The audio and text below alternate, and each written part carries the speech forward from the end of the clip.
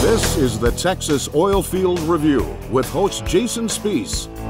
Coming to you from the epicenter of energy, my name is Jason Spees, and this is the Texas OilField Review, heard on the Crude Life Media Network. On today's episode, we talk with Roe Patterson, CEO of Basic Energy Services and author of Crude Blessings. In just a moment, part of our exclusive interview with Roe Patterson, right here on the Texas OilField Review. It's a life, Dad's life was full of lots of trials and some tribulation. And, for all the success, there were lots of hurdles and lots of failures too. And you learn more probably from the failures than you do from anything else. And, and overcoming all kinds of adversity. And Dad had a lot in his life, but he had a lot of success too. And this mantra of doing the right thing and always doing the right thing is a little bit lost in our society today. I don't hear as much of that integrity and, morality talk as I think I heard when I was growing up. I don't hear enough of that today, of,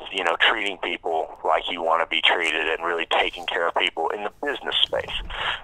Because if you can do that at work and you can do that in your business, then, it'll follow you into your personal life. To listen to the full-length interview with Roe Patterson, the CEO of Basic Energy Services and the author of Crude Blessings, visit thecrudelife.com. That's thecrudelife.com. The Texas OilField Review is also on social media. Check us out on Facebook and Twitter. All of those social media links are available at thecrudelife.com. From the staff of the Texas OilField Review, my name is Jason Spees, asking you to keep calm and frack on.